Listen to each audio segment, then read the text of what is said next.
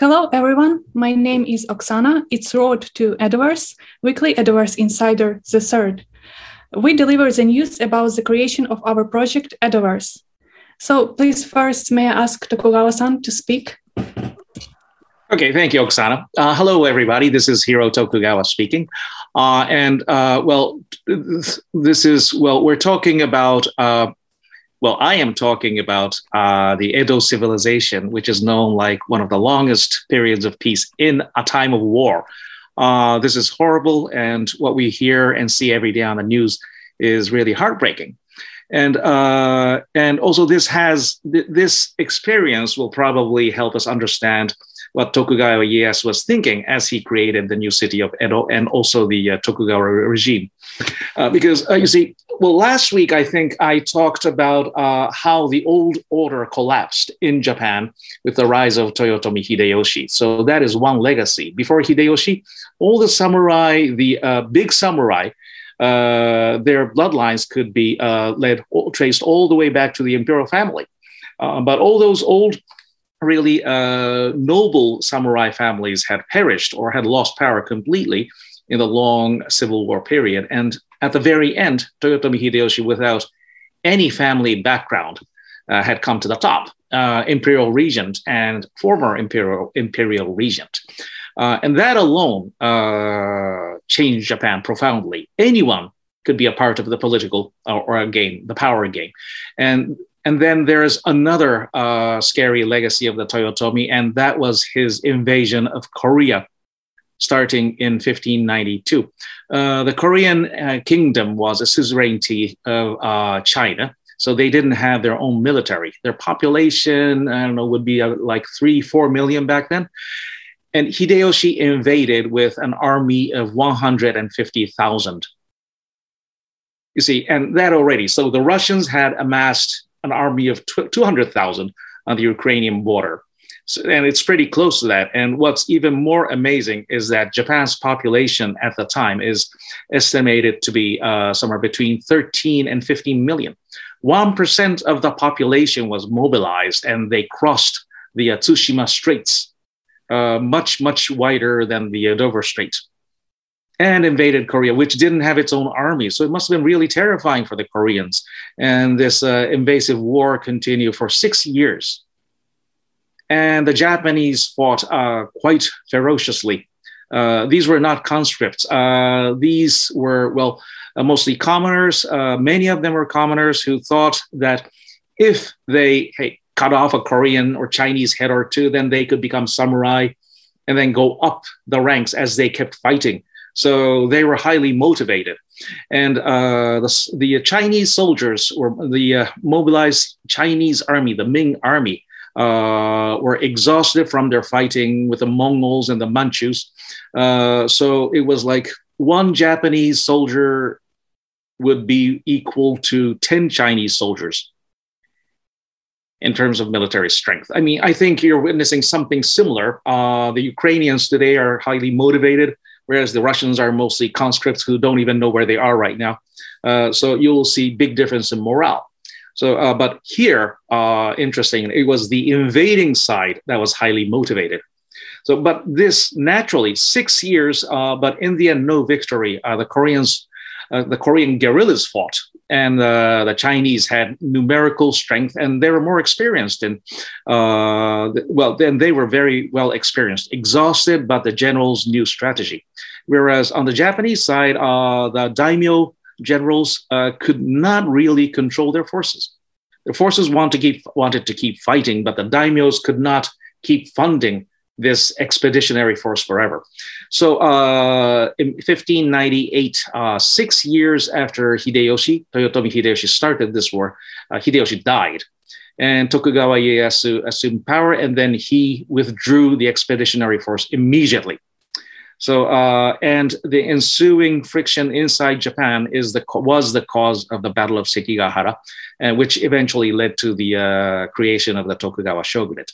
But what's important, and this is something that no historian in Japan has ever thought of, they never discussed this, it's maybe consciously, is that for a great many Japanese, the war in Korea was ours to lose. I mean, the Japanese were fighting. A Japanese samurai runs into the Koreans or the Chinese, and they flee. The Japanese were so ferocious, fearless, and also they were quite stupid, not well educated. So if you keep chasing that, eventually you exhaust yourself, and then the defensive side would do their counterattack. But they couldn't think so strategically. See, so as Ieyasu withdrew the troops, many of them were, in my imagination, I'm probably right, were very much frustrated. Their thinking, the soldiers on the ground, the grunts' thinking was that if they kept fighting, then they would have won eventually. And we had to terminate an otherwise successful operation. So this was the majority, this must have been the majority feelings amongst the low-ranking samurai, which are half commoners. And this would form the bulk of the samurai class during the Tokugawa period all over Japan. Those who had been fighting with the Ieyasu for 6 decades, they were different. They never went to Korea. So this was more on the western half of Japan, and especially in particular Kyushu. So the Tokugawa regime had to neutralize this, how should I say, desire for another war. So it's not that Japan had suddenly become inward looking or that it shut itself to the outside world. Japan remained a major trading country, a major trading nation throughout the Tokugawa era. But it's just that it moved towards self-sufficiency so that the country as a whole could limit exchange with the outside world as much as possible, so that no one would think about the outside world, which would have automatically led to a popular demand for another war. You see, that is the nature of the Tokugawa piece. You see, the pacifism of the Tokugawa shogun and all the daimyo was actually a minority opinion. A lot of people wanted war. And to make matters worse, in the Kojiki, the record of ancient facts, it is written very clearly that Southern Korea belongs to Japan. Seriously. So a mythical empress, Jingu, went to conquer Korea, and then there was a tsunami and Korea was at the time devastated by tsunami, so they were awestruck and they decided to become a part of Japan, and then things went murky after that, or some such. So during even from the early Tokugawa period, some thinkers and his name is Yamaga. He was a very early nativist thinker, but he wrote very clearly that Korea is originally Japan since the times of the Kojiki, and Hideyoshi simply went to reclaim what is rightfully ours. And having written this, this guy ended up in prison. He died in prison, actually. Yamaga Soko died in prison, and probably for writing this. But there are many pieces of evidence showing that. So the long piece of Tokugawa is described as like Japan having slept for so long, but it was quite on the contrary. The samurai elite were always watchful of the people demanding war or some kind of foreign adventure. And what was lucky for Japan was that the northeast of Japan, Tohoku Chiho, was back then quite sparsely populated. Even this vast Kanto plains were barely inhabited. And this is why Tokugawa Ieyasu decided to make a major development of the area surrounding Edo. You see, this was the open space, so the excess population of Western Japan, we had no choice but to bet on an invasive war of aggression, to move to Eastern Japan and start a new, more peaceful and productive life. That was the guiding philosophy of Tokugawa Japan.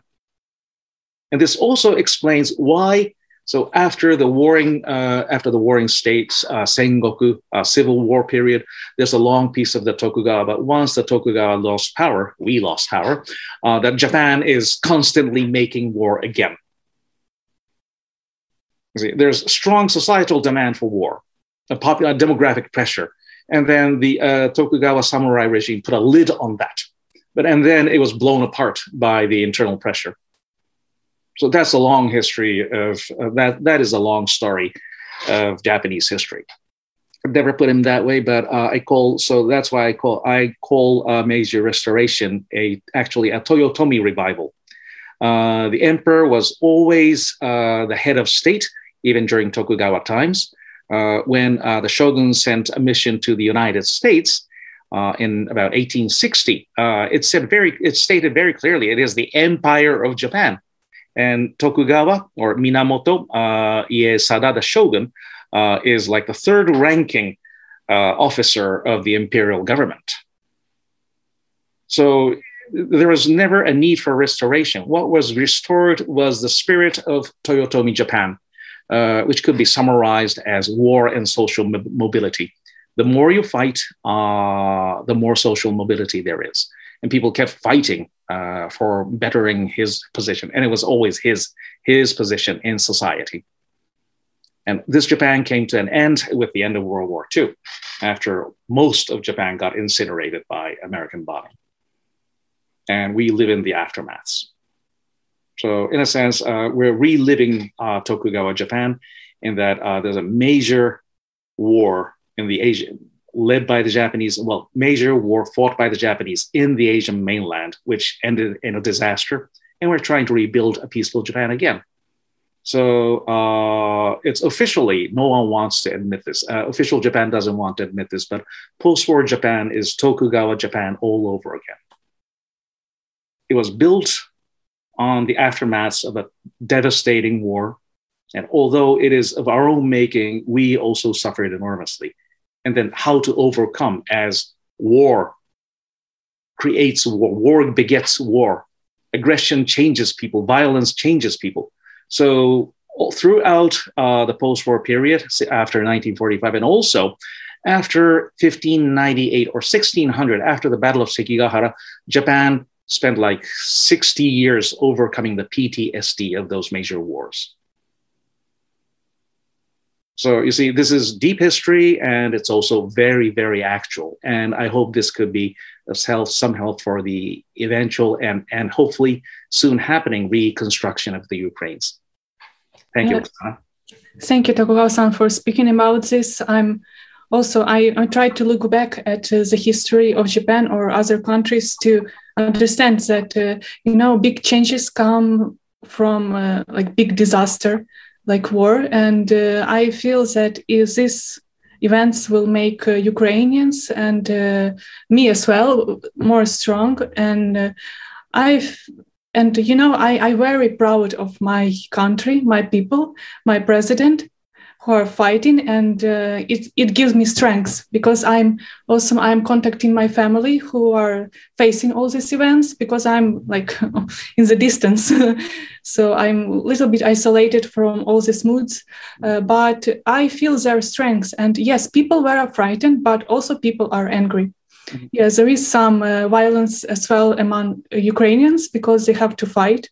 And the simple people also, they don't want to run away, they want to fight. And yes, thank you very much. We are full of hope for the peace.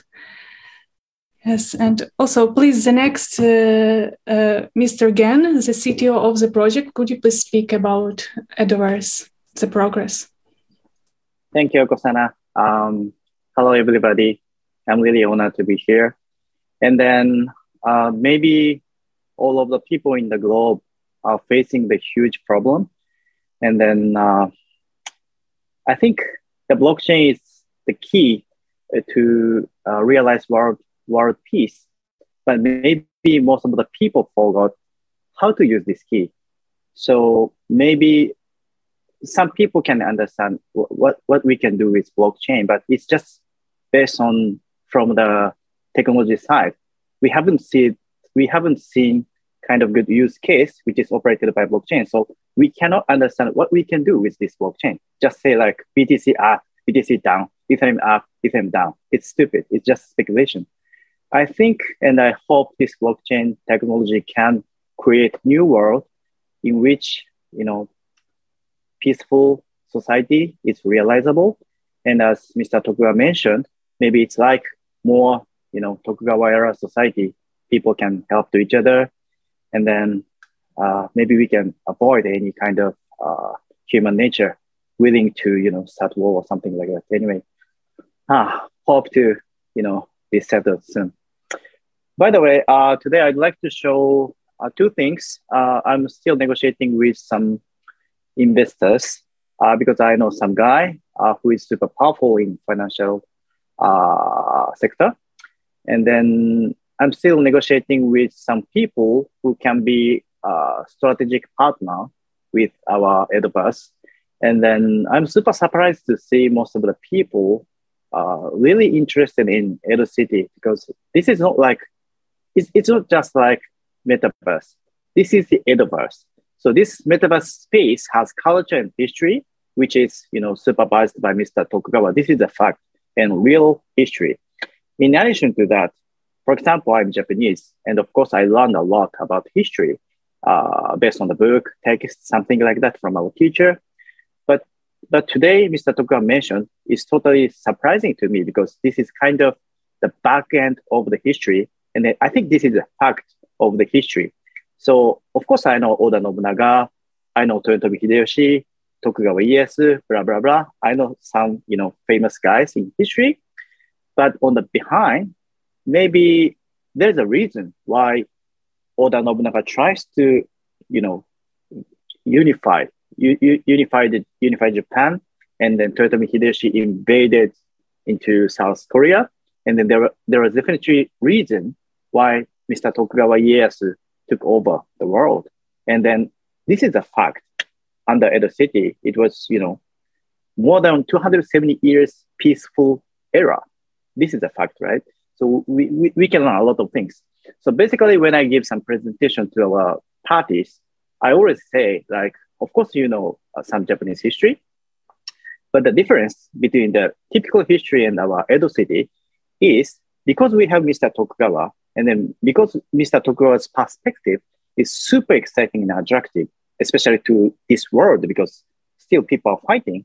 And then we can learn a lot of things from those, historical background, so that maybe we can be aware of how we can recreate Edo City with blockchain technology. So in part of blockchain technology, of course, I know some, something about these possibilities, and then future-wise, something like that. So if we can combine this historical culture with blockchain tech, and then maybe everything is going to be one world again. One news I was super surprised today is Russia. Russia decided to use Inden card. Inden card is a credit card from China. So I think one of the reasons why Russia invaded Ukraine is because maybe Russia and China will be unified in terms of transaction. So of course, blockchain is one of the huge technology in transaction. So I'm super surprised to see, because we are trying to recreate the Edoverse based on blockchain. On the other hand, same people, same human being, fighting and kill other people. It's super stupid. Our theme is same, right? So this transaction should be more peaceful, I guess. So anyway, maybe this we can show some solution to this, huge and super complicated problems, which all of the human being has to solve together. And then this Edo City, I think key concept is going to be peaceful and sustainable society, definitely, because we have Mr. Tokugawa, and then we have, great partner. So anyway, I really hope that we can show great Edo City, great Edoverse as soon as possible, to let the people stop the war, to let the people stop invasion to others. And then it's waste of time for the people to kill others. We have to think and create some new culture, new art in Edoverse. All we can say is, of course, you can start war only in Edoverse or only in Metaverse. Don't do that in real society, please. This is my, true hope, and I pray for the peace. But I'm really looking forward to having, new investors, new partnership, and then we together can recreate Edoverse, which will help the people be more peaceful and then stop the war as soon as possible. Thank you so much. Thank you, Mr. Gen. Thank you very much. It's very interesting. And I think maybe, yes, blockchain will be the tool for creating new world, because I feel that world is changing, like not only Ukraine and Russia, but all world is changing and trying to change the perspective. So who knows? Maybe we will fight just in Metaverse. I also praying for this. So thank you very much. Also, the next is, I would like to ask the Chief Token Engineer, TS, to speak, please. All right. Hi, Oksana. Let me speak regarding the tokenomics as well as the whole ecosystem. And beforehand, I'm sure that the Edoverse and Web3 can solve the global issues by the power of the incentives by joining the ecosystem. Therefore, what we should make the most important is to build a sustainable tokenomics. Because if the tokenomics is unsustainable, that's meaningless. Because unsustainable tokenomics is like the food of evil investors. Therefore, my priority is to build a sustainable ecosystem by providing liquidities and, of course, providing liquidity providers incentives, as well as the buyback functions with the treasury assets. And, of course, the interesting contents for the ecosystem joiners. So what I'm currently defining is the function of the native token used in Edoverse. For example, like the allocation, as well as utilities inside the Edoverse, as well as outside of the Edoverse.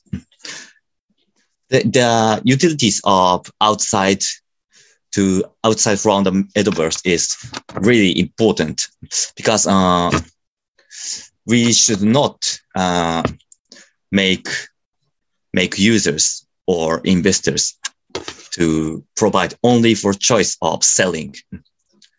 Therefore, I'm thinking of if the ecosystem participants earn the Edo Zeni, then they could experience purchasing via Amazon or Walmart or other major global service. That's the and that means Edoverse is ESG.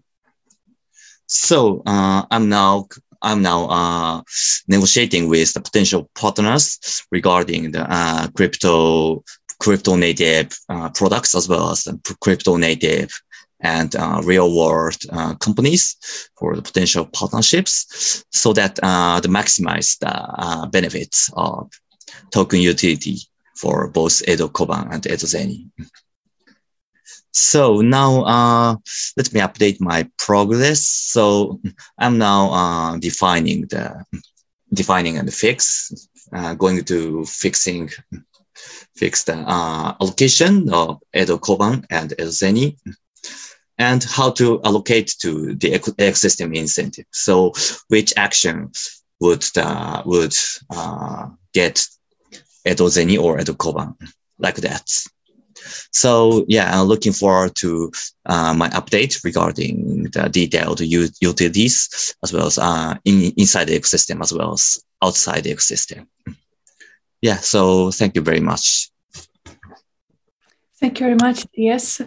And also the last one, Dominique, could you please speak about the project overall? Hi, thank you, Oksana. We're very concerned in your country and Ukraine now. Mr. Tokugawa mentioned that actually Japan made a very big mistake in the past before Edo period starts.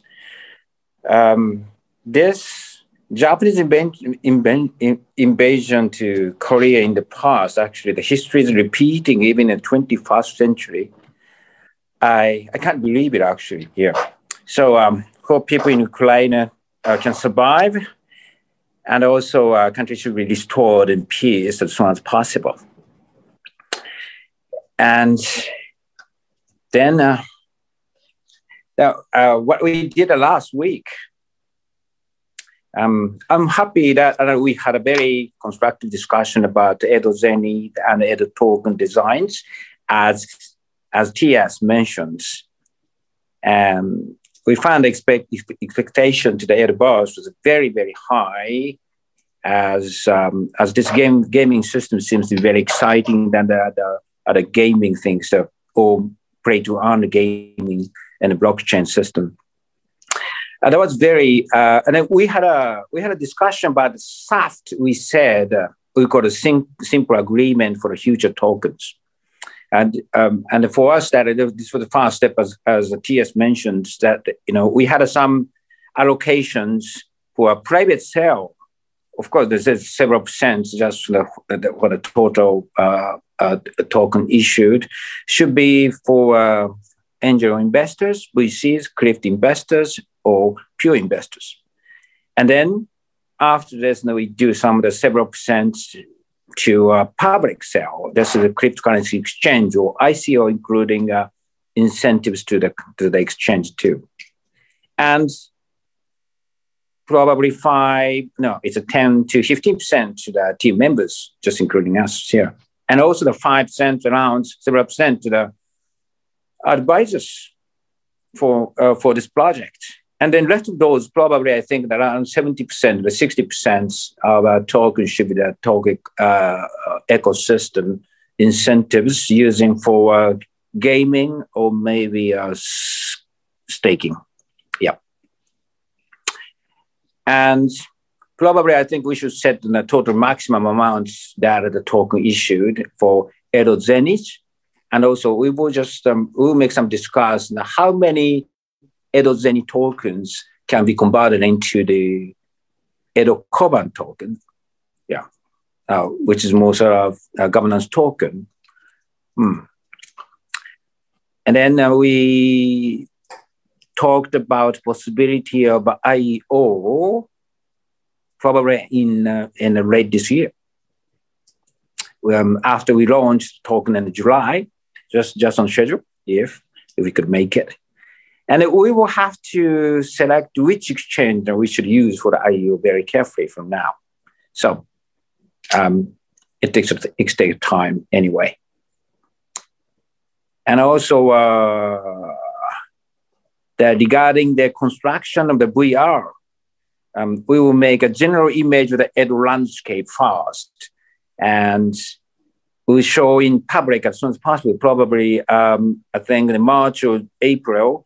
So what kind of buildings, what kind of architecture just in the Edoverse, we want to just make some of the image on this.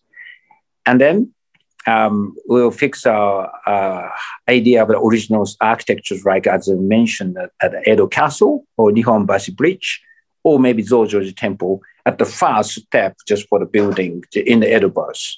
And then we're going to just make some construction for the vacant areas to cultivate, to reclaimate the land. And then that's going to be a really sort of very exciting game just to earn tokens. So we just did last week, just like that, whole the discussion that we made, just a token mix, and then the percentage of the allocations, general idea of the percentage of the allocations. We will discuss some more in detail this week and next week, and to fix up much more concrete idea about token mix and VR construction. So thank you. Thank you very much, Dominique. I'm very excited about all the progress you made, and thank you very much, everyone who were supporting Ukraine today. And I believe we will win, definitely. Yeah, of course. It's in crypto world. It's many donation, over $50 million worth of cryptocurrency